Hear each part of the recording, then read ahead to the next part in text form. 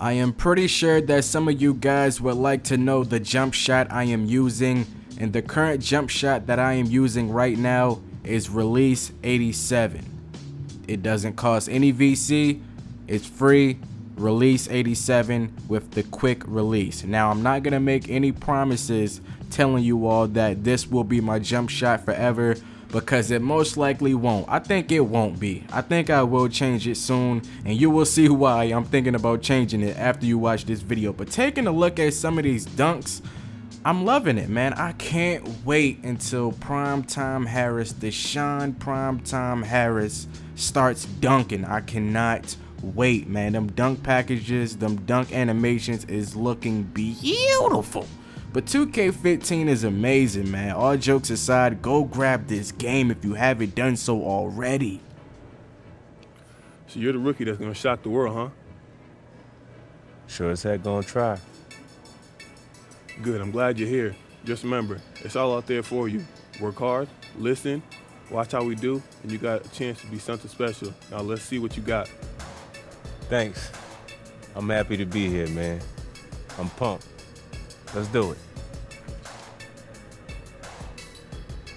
Starters for the game. Starting at small forward, 6 feet 7 inches. Number 35, Cartier Martin.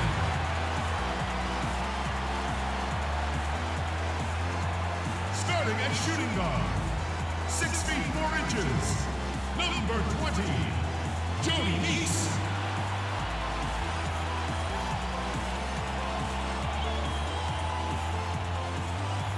From Oak Hill Academy, Virginia, this guard stands 6'1", feet Piston 7, Brandon Jennings.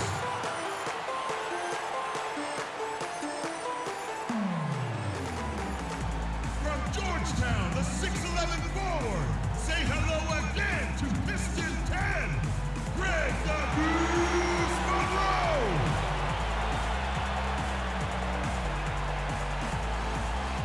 Numero 0, the center at 6'11" out of UConn, having big fun around the rim. This is Andre Drummond. Stan Van Gundy is your head coach.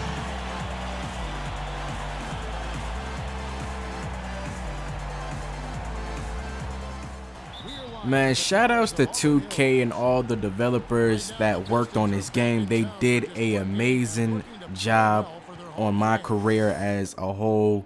Man, my career is amazing this year. It's 100, like I said, man, it's way better than 2K14. Like, in any way possible you can think of, it is 10 times better than 2K14.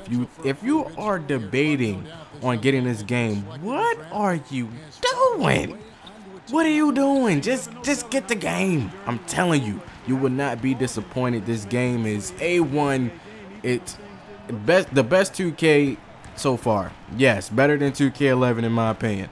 And I am not the only one saying this. Check videos, check Twitter. I am not the only one saying this. I'm not BSing. Look at Andre cutting to the basket, laying it up with the left hand, giving your boy my first dime of my NBA career. You know, something light, many more to come. Look at the signature size up crossover on Dion Waiters, going in with the acrobatic layup, finishing at the rim.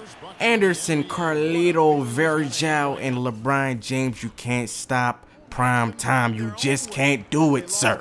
No, sir.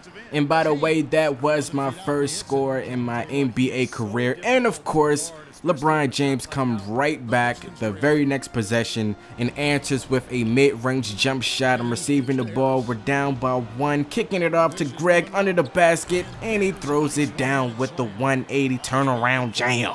Feeding the big man. Why have these beastly bigs on my team and not use them? It just don't make any sense. 5 seconds left on the clock to get something done this possession. Passing out of my shot. Greg wide open for the mid-range jumper. Go ahead and give Prime Time another dime. Look at that beautiful replay though. That replay though. Moving on, calling for a screen from Dre. He sets the screen on Dion. I'm wide open for the free throw shot. Slightly late and I miss. I'm still trying to figure out this jump shot. Look at that terrible shot, man. It was good defense by Sean Marion, but that was also a terrible shot. And I was wide open right there. That was just horrible timing. That's the way to work on D. After that terrible shooting performance by me, yours truly, in the first half, it was no surprise that I was on that bench for the rest of the first half. But check out this coaching 101 cutscene though. Too clean. All right, listen up everybody. The second half doesn't have to be as close as the first if we pay attention to a couple of things. First things first, how about the job we've done in the paint offensively? It was men against boys down there. We've had our way with them. Our focus has to be operating as much as possible from the low block. If there was a real positive to be found, it was in transition. We made some really quick, sharp outlet passes and got some easy buckets on the break. That's where they might be most vulnerable. Here's what I want us focused on. Let's get good movement off the ball, constant motion. There are good shots out there for us if we work for them. This game shouldn't be as close as it is. We're the better team. You know it, I know it, and they know it. Now let's get out there and prove it. After what Coach said in that locker room, I felt like I needed to prove myself even more, but I guess he wasn't thinking the same. I guess we wasn't on the same page, me and Coach, man. He sat me on the bench for the rest of the game. I didn't get to prove myself at all in the second half, and I really shot 1 for 5 though. My goodness. I will bump up the difficulty real soon. Hey, you look like someone stole your lunch money. Shoot, might as well. I keep playing like this, man. I'm gonna be 10 days and gone. Have a little perspective. We won the game, man. That's what matters here, okay? I guess. Straight up, you can't expect to adjust to the NBA game in one night. Just keep working, study film, put in the time in the weight room every day, and before you know it, you'll be playing instead of thinking out there, all right? Yeah, tomorrow's another day. Just gotta get back at it, right? You know it. All right, man.